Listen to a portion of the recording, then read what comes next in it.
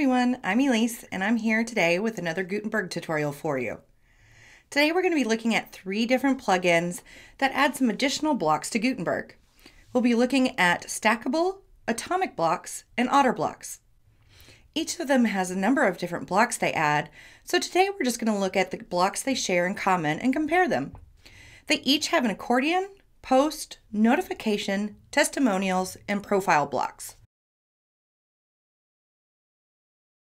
First, we're going to take a look at the different accordion blocks. Each of these plugins adds their own section to the Gutenberg menu.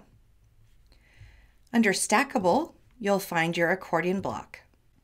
Here you can add a title for this accordion section and then add your content. If you want to add another accordion section, you would need to go ahead and add the block again.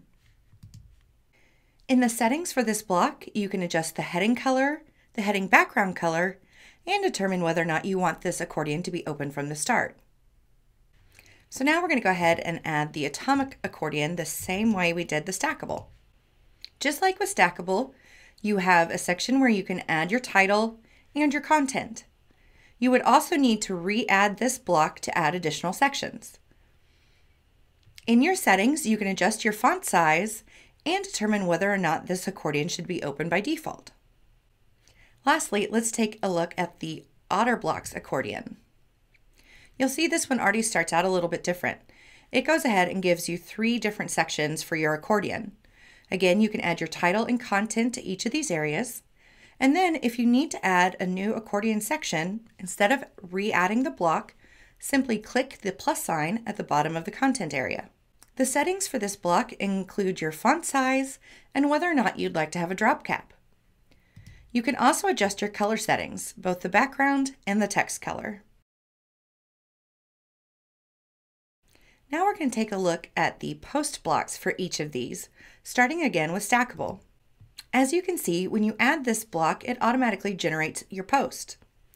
Over here in your settings, you can adjust your design. You can change how the posts are ordered. You can select a specific category to pull these posts from. And you can control the number of items shown and the number of columns. You can also determine whether or not to display the title of the post featured images, the post excerpt, category, date, author, comments, and whether or not to display the continue reading link. If you've enabled the featured image option, you have choices on how to display the image.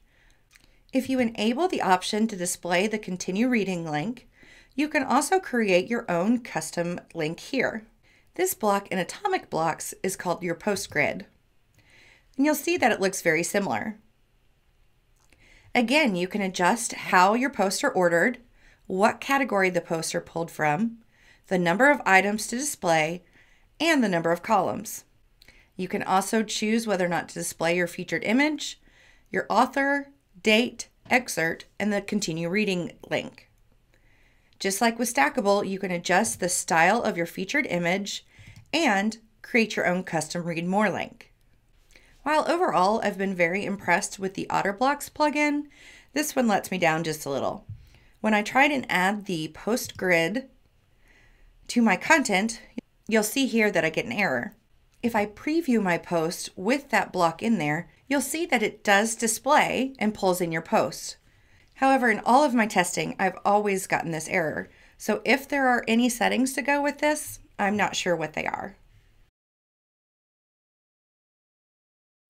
Next, let's take a look at our notification blocks. Stackable creates a large color block where you can enter your own content. You can change the notification type, and your options are success, error, warning, or information. Each of these is going to change the background color of the block. If you'd like, though, you can go ahead and customize your background color and your text color. In your settings, you can also determine whether or not this notification would be dismissible by your readers. The notice block in Atomic Blocks gives you a spot to put your title and then the notice text. You can adjust your font size, and just like with Stackable, you can determine whether or not this is dismissible. You can also customize the notice color, title color, and text color. The Otter Blocks notice block allows you to enter your notice text, and then you can change your styles. Your options are success, information, error, and warning. Each of these plugins also offers a testimonial block.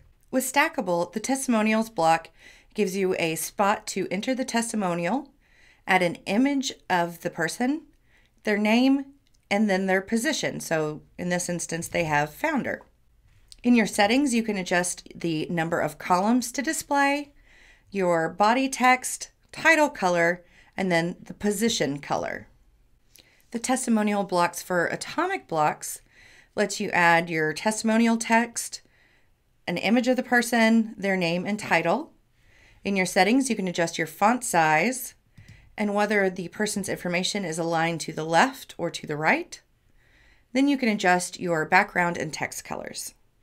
Again, the Otter Blocks testimonial block is going to let you include the same information as the other two. What does make this one a little bit different is it by default has 3 columns, plus they make it really easy to add additional testimonial columns. When changing your color settings, you can change the background color of the entire block or just each individual column. The last blocks we're going to look at are the profile blocks. Technically, these aren't all profile blocks, but they are pretty similar, and I thought they were worth taking a look at. Stackable actually has 2 blocks like this. So first we're going to take a look at the team member block. This looks a lot like the testimonial block. You have a spot for the person's image, their name, their position in the company, and then a description about the person.